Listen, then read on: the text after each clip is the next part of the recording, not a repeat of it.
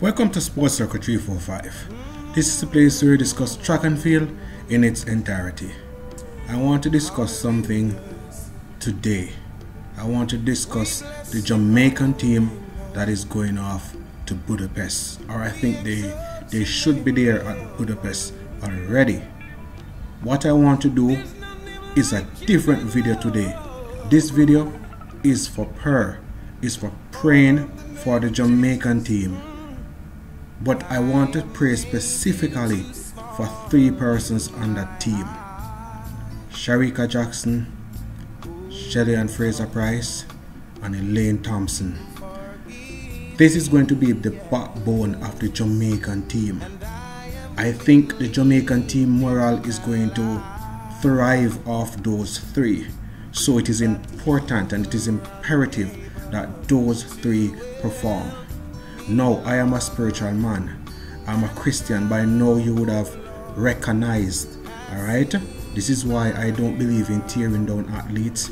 I believe in speaking the truth but not to tear people down. I believe in forgiveness. I believe in fair play. I want to pray for them today. Alright? You might not see another sports video like this, but this is how I do it. Sports Circle 345. I believe in prayer and that it works. Dear God, you can pray with me if you want, or you can just click off the video if you don't want to hear. Dear God, I thank you today for your goodness and your grace and your mercies. I put the Jamaican team before you today. Lord God, every man, every woman that is going to be performing, they are going to be performing for their country, Jamaica land we love. I pray, God, that fair play, and I pray, God, that all the athletes will be free of injury. Lord God, I pray that they will perform to the best of their ability. Also, Lord Jesus, I want to pray specifically for Shericka Jackson, for Shelly-ann fraser-pryce, and for Elaine Thompson. Shericka Jackson, she is a young woman. She has come far, Lord God, 21:45 and 10:65 seconds. I've been watching her from she was running in high school in Carifta, and she have come up through the ranks, and I'm proud of her. I'm proud of the achievements that she have done so far.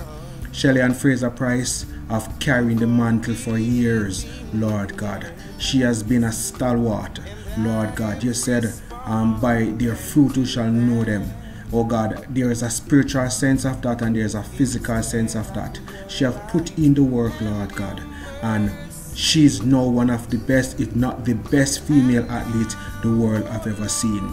I pray, God, she had a knee injury, oh God, a few weeks ago.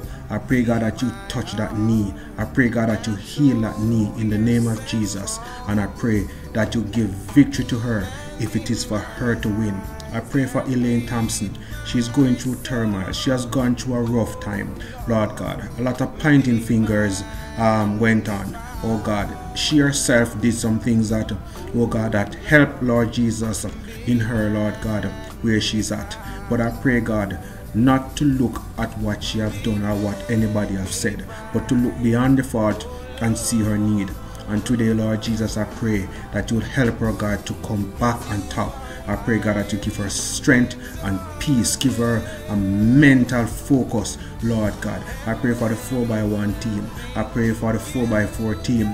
I pray for the 100 meters person, both males and females. I pray for the 200, both males and female. The 400, oh God, the 800, the 1500. All the race, I pray. I put them in your hands, and Jamaica land we love. In Jesus' name I pray. Amen. And I just want to say that I wish the Jamaican team well, and that every man, every woman who is going to be performing will perform to the best of their ability, and that God will grant them success in abundance. Blessings in Jesus' name. Thank you for viewing Sports Circle 345. Amen.